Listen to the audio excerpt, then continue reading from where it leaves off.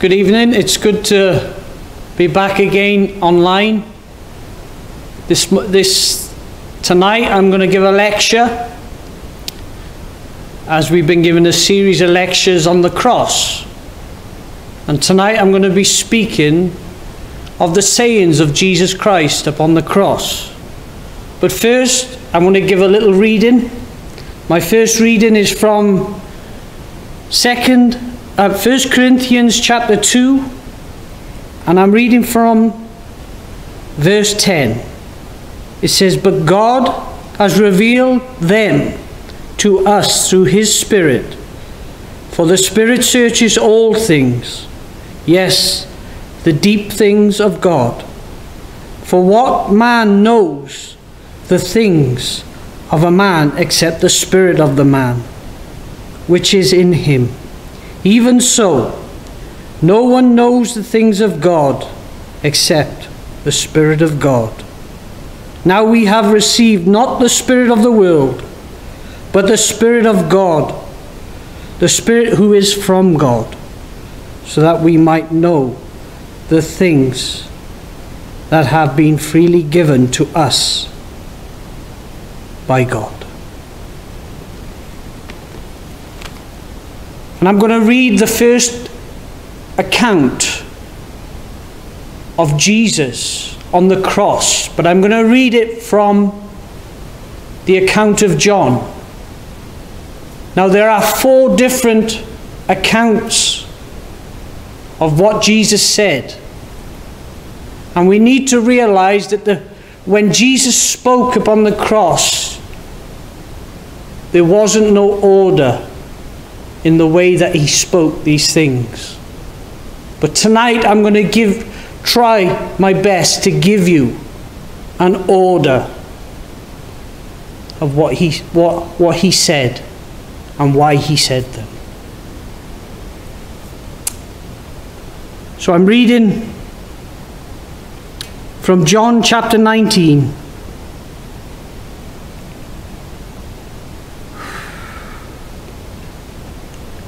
And I'm reading from verse 14. It says, "Now it was the preparation day of the Passover, the 6th hour. And he said to the Jews, 'Behold your king.' But they cried out, 'Away with him! Away with him! Crucify him!' Pilate said to them, 'Shall I crucify your king?' The chief priests answered and said, 'We have no king.' Then he delivered him to them to be crucified. So they took Jesus and led him away. And he, bearing his cross, went out to the place called the place of the skull, which in Hebrew is called Golgotha, where they crucified him. And 2 others were with him, one on either side, and Jesus in the center. Now Pilate wrote a title and put it on the cross.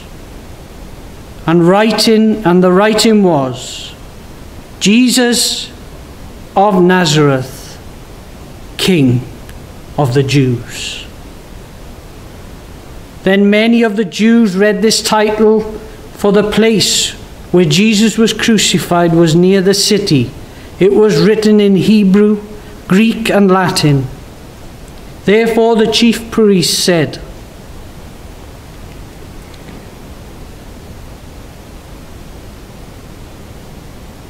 to Pilate, "Do not write the King of the Jews." But he said, "I am the King of the Jews." Pilate answered, "What have I written? What I have written, I have written." So the soldiers, when they crucified Jesus, took his garment and made 4 parts, to each soldier a part, and also the tunic. Now the tunic was without seam, woven from top to bottom in one piece. And they said therefore among themselves, "Let us not tear it, but cast lots for it, whose it shall be, that the scripture might be fulfilled, which says, They divided my garments among them. and for my clothes they cast lots. Therefore they did these things. Now there stood by the cross Jesus his mother, and his mother's sister Mary, and the wife of Cleopas, and Mary Magdalene. When Jesus therefore saw his mother, and the disciples whom he loved standing by, he said to his mother, Woman, behold your son. Then he said to the disciple, Behold your mother. From that hour that disciple took her to be to his own home. After this, Jesus, knowing that all things were accomplished, that the scripture might be fulfilled, said, I thirst. Now a vessel full of sour wine was sitting there, and they filled a sponge with sour wine and put it on a hyssop and put it into his mouth. So when Jesus had received the sour wine, he said, It is finished. And bowing his head, he gave up his spirit.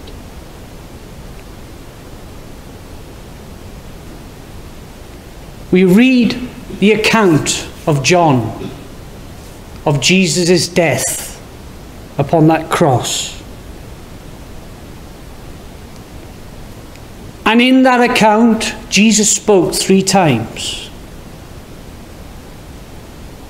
In total, Jesus spoke 6 times.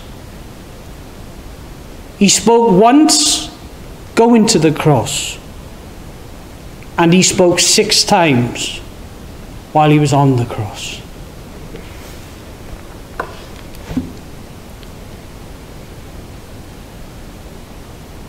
Now you could imagine that day, on that day, that Jesus, beaten, whipped, humiliated,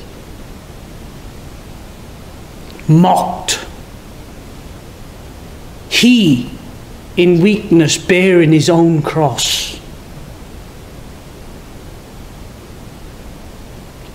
Taken to that place, the place of the skull. And the Bible says, as he was on his way, he met some women wailing and weeping.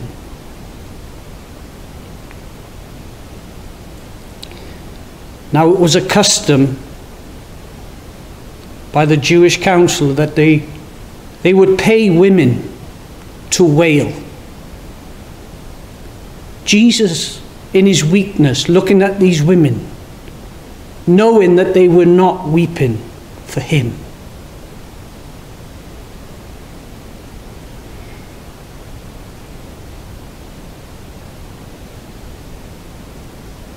and knowing this, that it was just a job for those women. They just wanted money.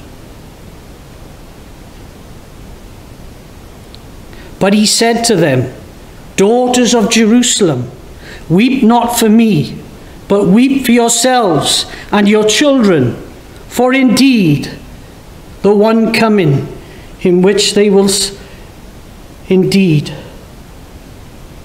the days are coming in which they will say, Blessed are the barren wombs that never bore, and the breasts that never nursed.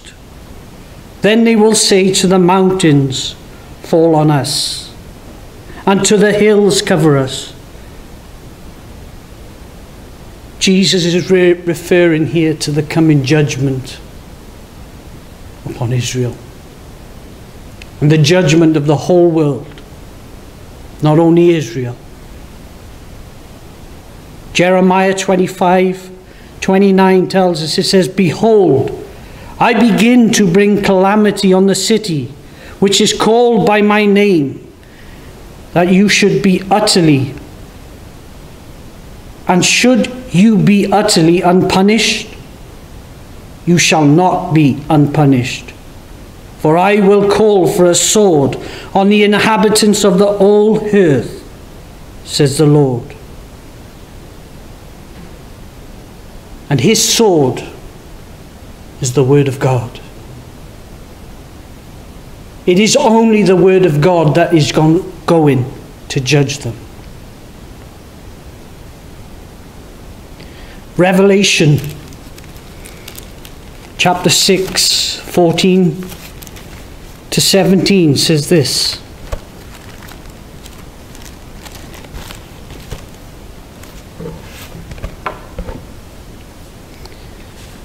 It says, "Then the sky receded as a scroll when it was rolled up. Every mountain and island was moved from its place.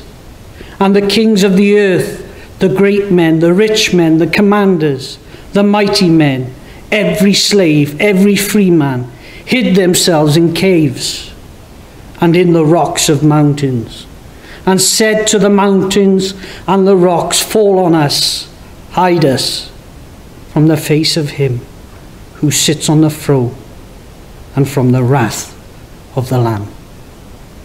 For the great day of his wrath has come, and who is able to stand?"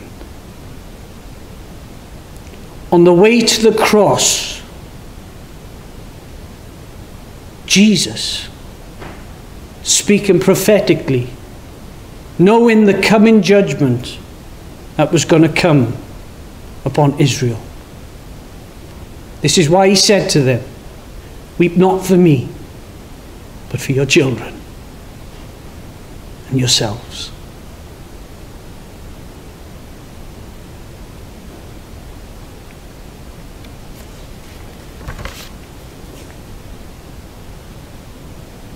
Now they put Jesus on the cross. They nailed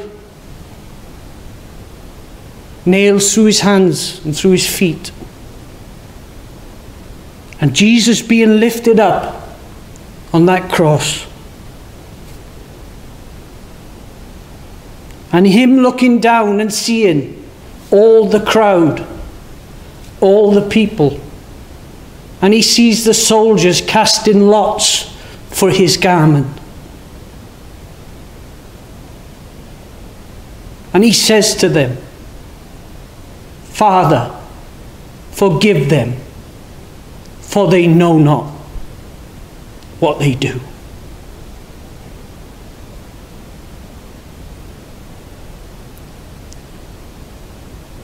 Jesus, hanging on that cross, in all that pain, in all that distress, looks down upon the people and says, "Father, forgive them."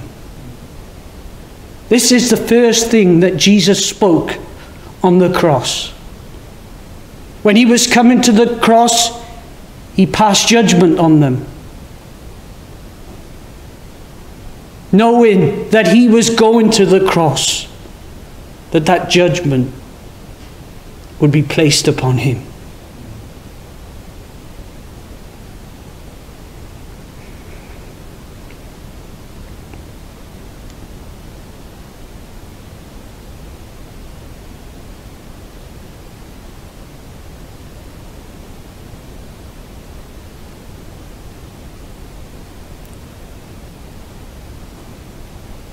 Father, forgive them.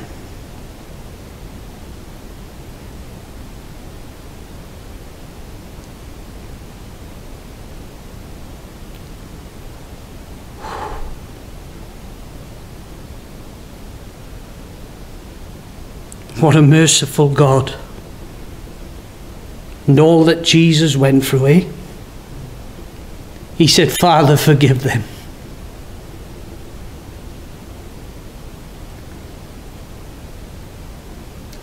And it's only him that can forgive. And it was only him who was ever able to forgive them.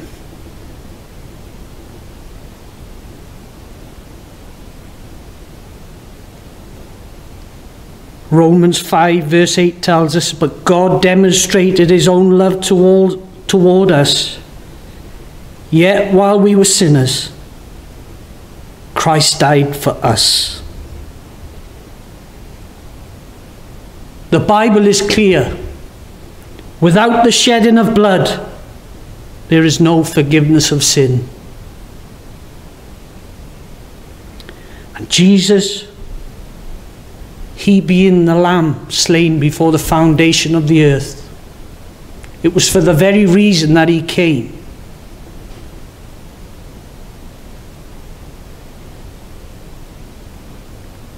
And through his forgiveness of those people, we receive the same forgiveness.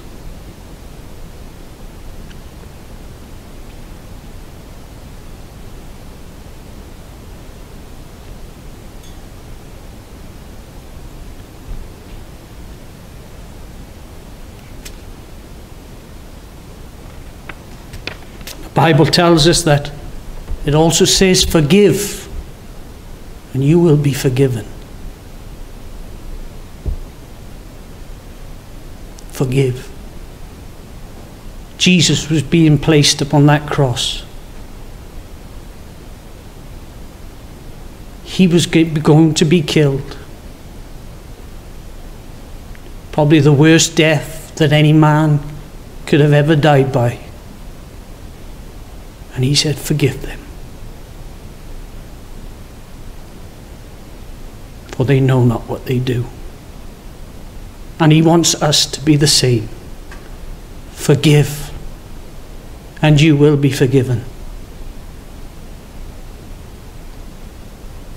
But you might say, I can't forgive.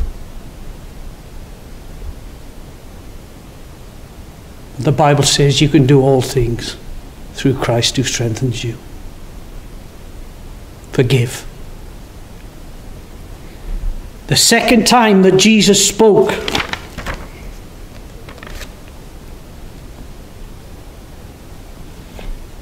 on the cross was this.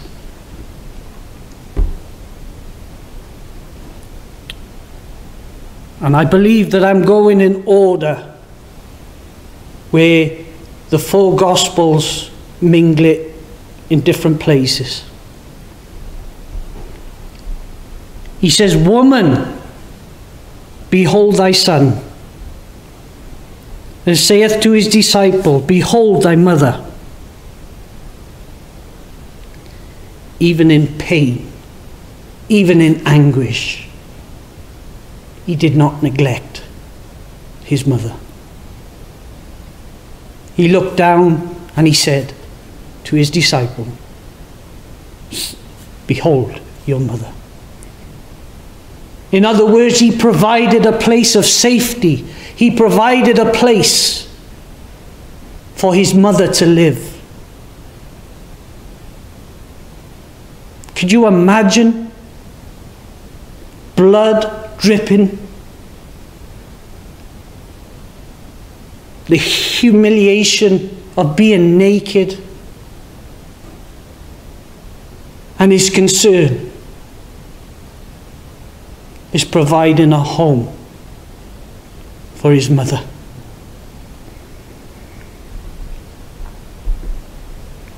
But he also provides a home for us.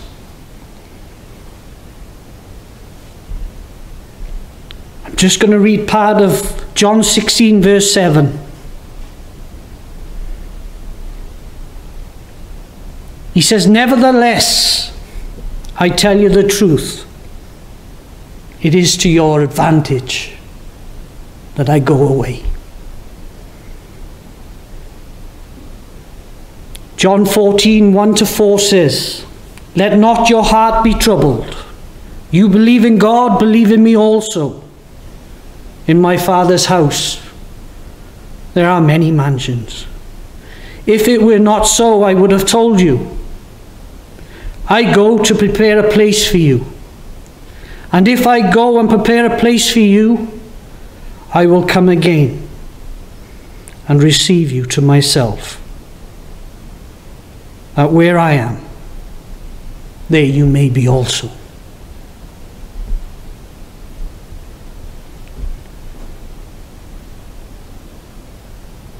You must realize the significance of these sayings.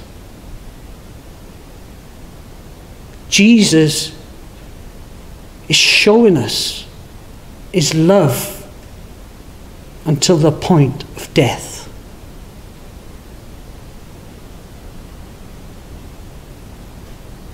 Not only is he providing for his mother physically, he said, it's better that I go. He's preparing a place for us.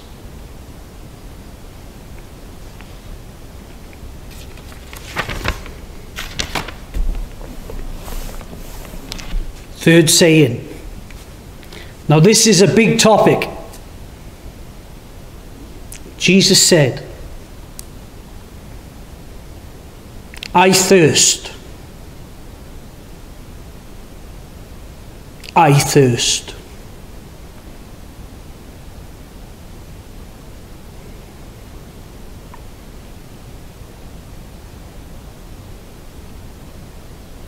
Jesus thirsted on the cross that you and I shall never thirst. Just as he spoke to the woman at the well. And he said in John 4, verse 13 and 14, Jesus answered and said to her, whoever drinks of this water will thirst again. But whoever drinks of the water that I shall give him will never thirst. But the water that I shall give him will become in him a fountain springing up into everlasting life. Ephesians 4:30 tells us, do not grieve the Holy Spirit by which you are saved until the day of redemption. John 16 verse 7, I'm going to finish it off. It says, nevertheless, I tell you the truth. It is to your advantage that I go away. For if I do not go away, the Helper will not come. And if I depart, I will send him to you. Jesus there is talking of the Holy Spirit. And he said, it's better that I go. Better that I go. That I can send you the Comforter. The Bible says that the Comforter, when the Comforter has come, that he will lead and guide us into all truth. But there was much more than that.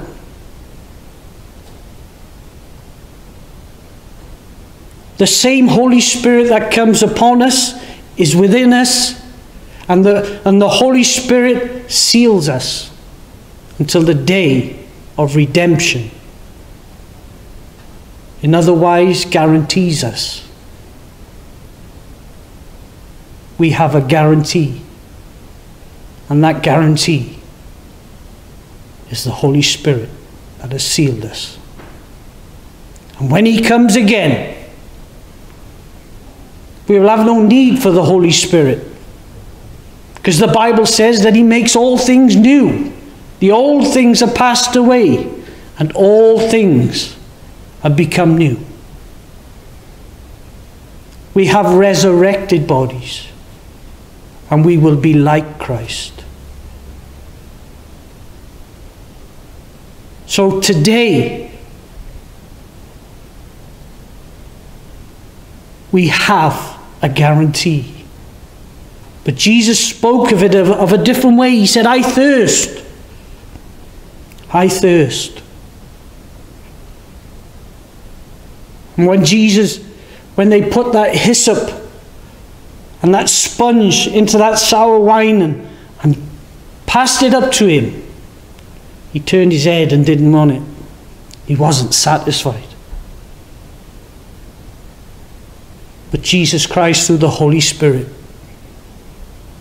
satisfies us as believers.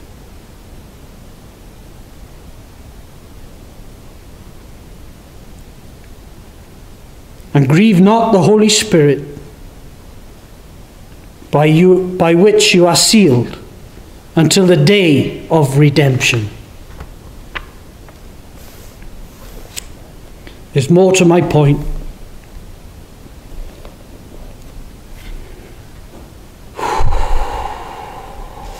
Missed one out, have I? I think I missed one. Not good enough.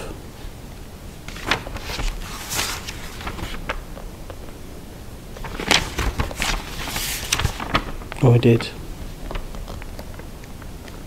No, I didn't. Yeah, I did. But I know what it is. It should have been the third point. Was the two thieves upon the cross. One reviled him, mocked him, said to him, "If you are the Christ, save yourself and us." But the other thief said, "Do you not fear God? For we deserve what we got. Our punishment is just, but this man is innocent." And he said to Jesus, he said, "Today," he said, "remember me when you come into your kingdom." And Jesus said to him, "Today you will be with me in paradise."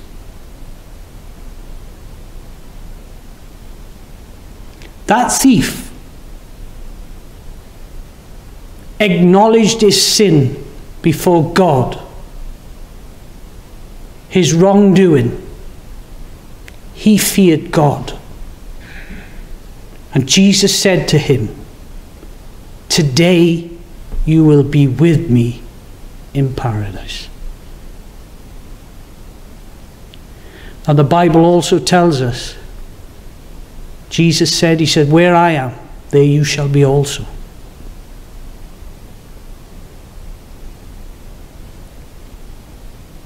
Today,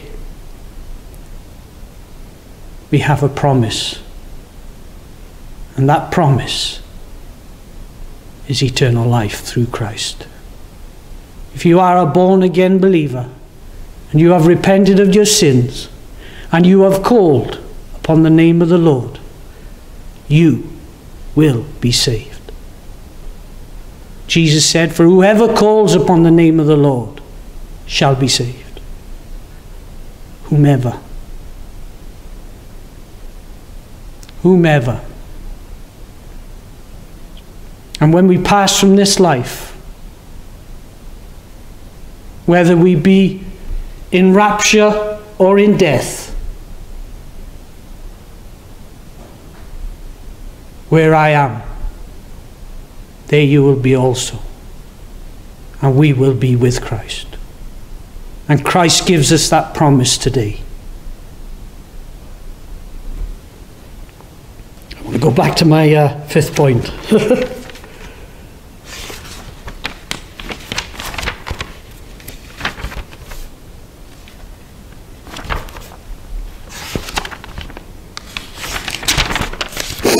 Pages stuck together. It says, "At the 9th hour, Jesus cried out with a loud voice, saying, Eli, Eli, lama sabachthani." That is to say, my God, why have you forsaken me?" The word there, forsaken, means to abandon or to cast aside.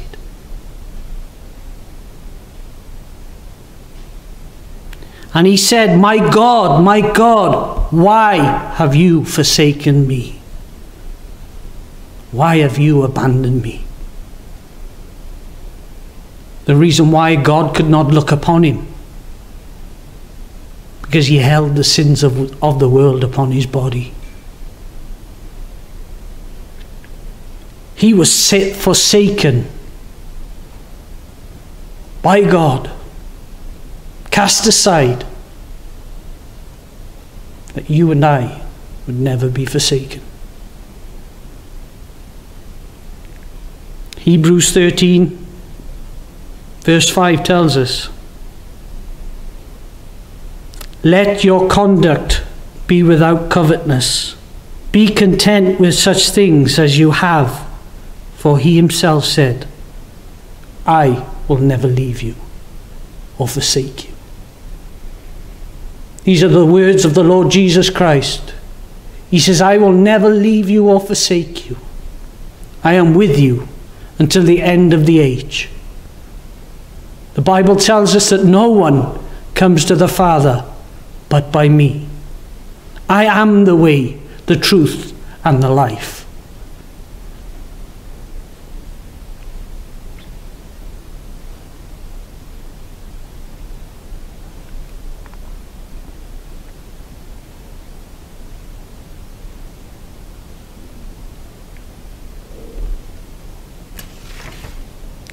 That's not me. 6th point. The 6th point. Jesus said, it is finished. When Jesus said these final words, it is finished, everything that was needed for men and women to enter into that rest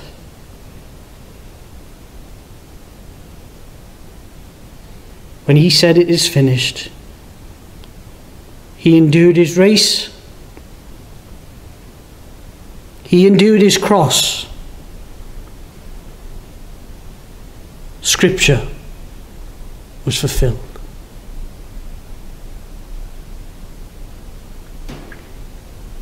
This is why we are, as believers, that we are to operate from that place of rest, from that finished work of Christ.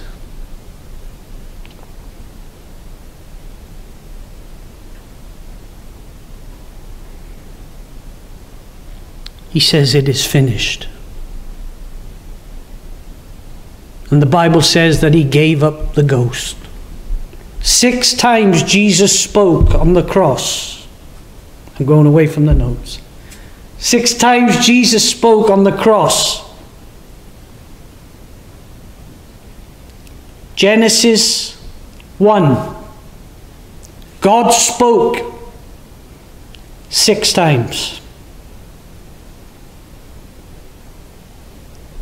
And in the 6 times in Genesis that God spoke, 5 times, everything that was created for man. Was not created for God. It was created for man. When God said, let there be light, we needed light. When God said, let the vegetation and the animals come up on the earth, we needed food. In the same way, Jesus Christ, he spoke 6 times on the cross.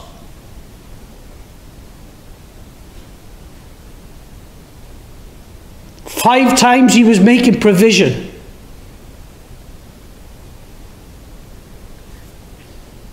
The first time was judgment when he was coming to the cross, knowing that that judgment was going to be upon himself. Forgiveness came by the way of Christ on the cross, when he said, Father, forgive them, for they know not what they do. And this applies to us today, not only to the Jews of that day. Jesus says the same today. Father, forgive them, for they know not what they do. Many of us are blind and head into a lost eternity. But Jesus Christ is still there saying, Father, forgive them, I will not cast away any that comes to me. Forgive them.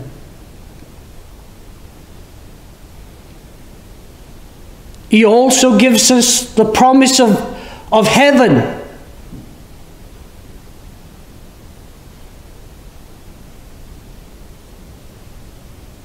He also provides the place.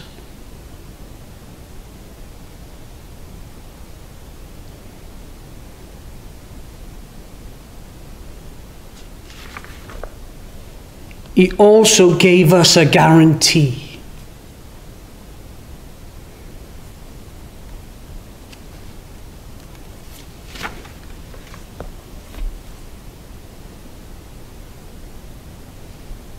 And he gave us a promise that he will never leave us or forsake us. Friends, the last time that God spoke in Genesis, he created man. He says that it was all finished, and he saw that it was good. Everything that man ever needed was there in the Garden of Eden. In the same way, that same Eden lines up with what Jesus was saying at the cross. When he said, "It is finished. I have done everything that is needed for a man or a woman to get to heaven. There is no other way. I have done it all. I paid the price for your sin."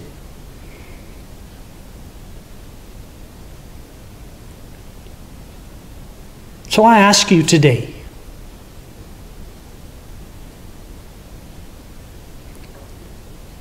are you blind?